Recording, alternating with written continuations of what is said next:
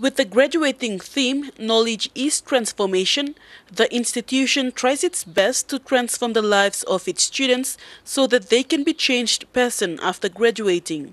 ITI Managing Director Kumaran Sentival told the graduates that the institution is affiliated with local and overseas universities to offer degree courses.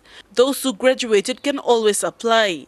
Sentival said the institution is here to stay and will build more human resource in Western Highlands province and PNG as a whole. You can take the horse to the water, but you can't make it drink.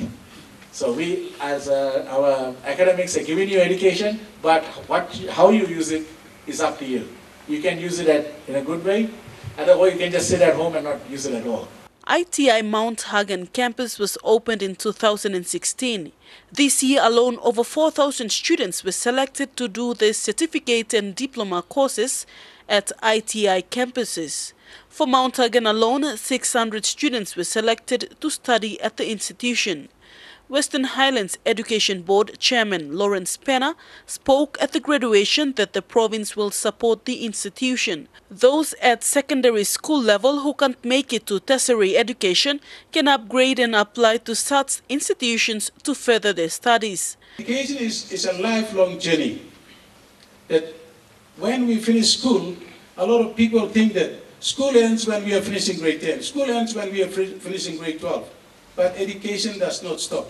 Representatives from private sectors also attended the graduation and encouraged the graduates to practice ethics at all time. The speakers also told them to be career-driven and be committed to their jobs to prosper. Commitment is what we need in every employee in any organization. Whether it's big or small, whether it's running properly or not running properly, whoever is working in a particular organization has to be full-time into it. Vasanata Yama, National EMTV News, Mt Hagen.